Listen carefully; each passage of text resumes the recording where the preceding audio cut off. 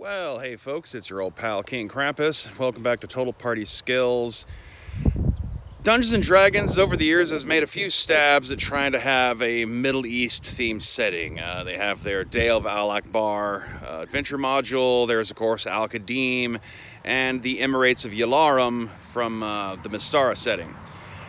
And so in my efforts to create a, Middle Eastern, what I'm calling a Levantine fantasy world for my Spelljammer campaign for one of the other planets in the star system where the Council of Worms setting takes place, I've decided to just, be a little bit literal and actually take the Day of Al-Akbar adventure module and some materials from Al-Qadim and the Emirates of Yalarum and a few other things. I'm going to use King of the Trollhaunt Warrens, some information from the Hero's Guide to the Feywild from 4th edition, the Swamp Light adventure for AD&D. I'm going to mix them all up together, actually I already have, to create a living, breathing world, fill in a few other blanks here and there with some material from the modern day 5th edition Ravenloft books and Mythic Odysseys of Theros. So the basic idea, you got a planet that's about like the third the size of Earth, more than a moon, kind of like Mars-ish in size. It's not the biggest thing in the world. It's a pretty warm planet. The polar areas are at best temperate, but you don't really get any Arctic conditions anywhere. Only up in the highest mountain ranges do you see stuff like snow. The planet used to be a green jungle planet, lush environment, but there had been some sort of cataclysm 10,000 years ago.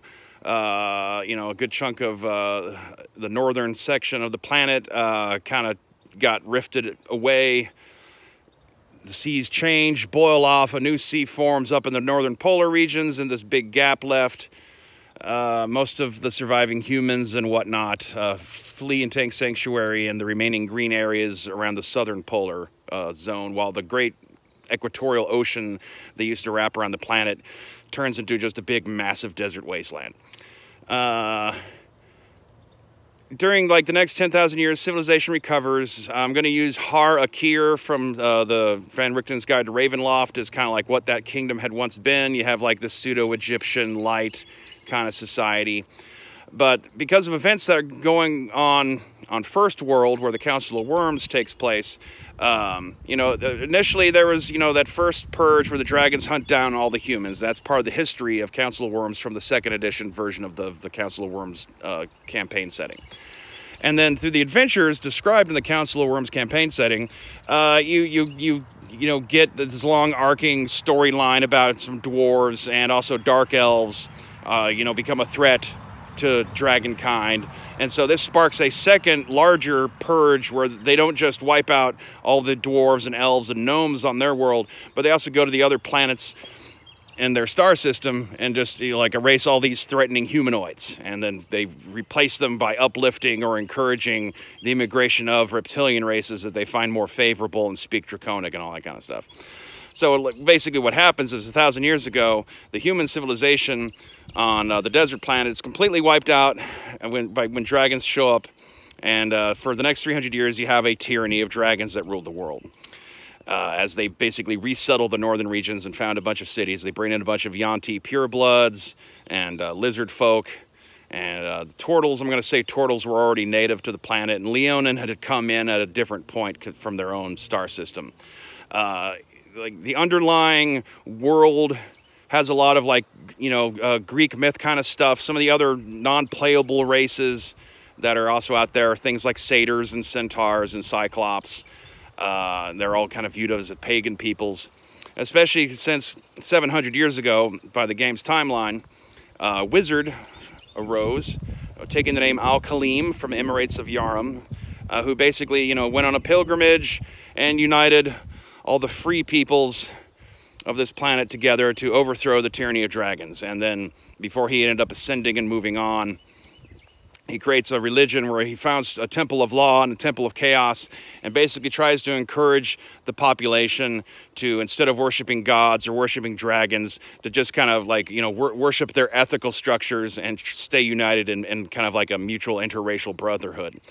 In part, the reasoning why in this setting you have some of the various sects of this religion, where some, will wear veils and burqas and stuff, is it's not because, you know, like sexual repression like we have in our real world, but is because Al-Khalim did that to encourage this kind of symbolic sense that, you know, regardless of whether or not you're a lizard person or a snake person or a lion person, you're all united together in the brotherhood of Al-Khalim. And so, you know, just disguising your face, you know, makes everyone the same as kin to Al-Khalim and all that kind of stuff. Using some of the religious sects from the Emirates of Yalarim, like the Preceptors and the Kin, to be your fundamentalists or your more cosmopolitan types. Which does not map perfectly onto the law chaos thing. That's kind of like a 4-point axis for characters that are part of the mainstream culture. You know, because like in the real world, you know, trying to create any sort of fantasy setting based on kind of, you know, vaguely Muslim culture kind of stuff comes down to, you know, a thing where it inevitably kind of turns into, you know, Arab fetishism. And to avoid that, I'm kind of having like the different races, or I guess we're calling them species now finally, on this planet, kind of symbolically represent different cultures that, you know, gained prominence in the greater Islamic bubble. The Yanti are kind of a stand-in for your Arab tribes. The Leonin are your Turks. The Tortles are your desert-dwelling Berbers. Lizard folk are the poor enslaved Sudanese and Swahili peoples. And, you know, the centaurs and satyrs and cyclops are just kind of considered to be, you know, pagans and, you know, living in areas where the rest of the races normally don't go. The satyrs live at the extreme northern pole. Centaurs are, you know, viewed as like horrible desert barbarians, but they actually, you know, have some rather pleasant lands further south of that giant ocean desert that wraps around the equator. Arir, I'm treating the city of Khaybar is where, you know, you have the Sultan of the planet.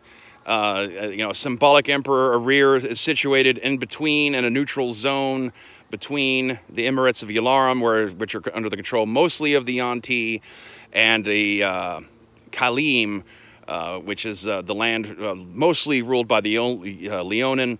Most of these places, especially in the cities, you'll see, you know, your normal mixture of peoples is just in Yanti lands. You'll typically see Yanti nobles and Yanti leadership. And in Leonin lands, you'll typically see Leonin leaders and so on and so forth. For Khalim, I'm using both the Golden City of Hazuz box set, which you can get in print on Drive-Thru RPG, as well as Kalimport, ripping that off of the Faerun settings, as Kalimport is amongst my favorite city settings ever designed for Dungeons & Dragons, period, end of story. And yet it kind of just gets glossed over in the modern-day 5th edition presentation of Forgotten Realms. You get, you know, that little ghetto of people from Kalimport and Baldur's Gate, but that's as close as you really get to portraying Kalimport. Seriously, if you've never seen it, if you go onto Drive-Thru RPG, you can get the print copy or the PDF. It's a wonderful, dynamic city setting. One of the few city settings that actually feels like it's appropriate for starting level characters to be adventuring in and stuff like that. That's all kind of a side note. So anyway, so yeah, for 700 years, this multiracial civilization has arisen. Like, you do occasionally have people who still worship the old Egyptian-style gods of Harakir. They call themselves the Shrouded because of their own religious things of worshiping the dead and stuff. They'll keep their faces covered, so they're often easily mistaken for, or they will pretend to be, members of the Kin faction.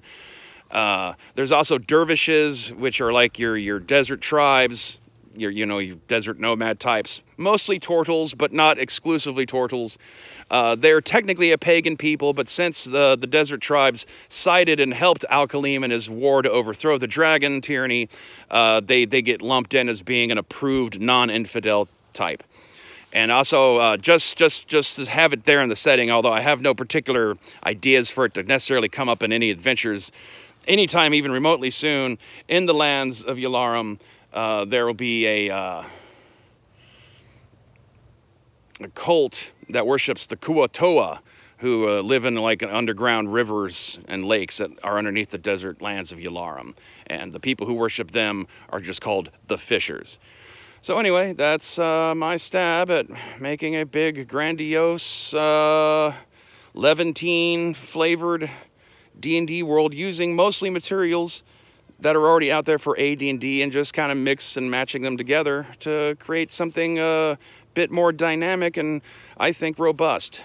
I don't know, we'll see. It's probably all bigoted. Obviously, I'm white, so I have no choice but to grind the mythology beneath the heels of my jackboots and my effort to co-opt other cultures to entertain myself. But goddammit, I'm just so bored of Western European tropes. And Islam is not a race. In fact, many of the races that are most associated with Islam are actually Caucasian, according to anthropological science. So I'm not going to feel bad about it, and you don't have to feel about it either. Feel free to hit like and subscribe. Watch my channel for more videos like this whenever I feel like uploading things, which sometimes is a lot, sometimes is not. You can also check me out on DriveThruRPG. There's a whole publisher page with 22 different Total Party Skills books, including titles such as Escape from Ancient Egypt, or Pax Romana, Werewolves of the Republic, set during ancient Rome. And hey, it's Krampusnacht today. Why not check out Dracula's Carpathian Christmas, the Christmas game I made? It'd be a great little adventure to throw at your players this holiday season. So find links, you know the drill, all that kind of stuff. Have a Merry Krampus, and stay waspinated.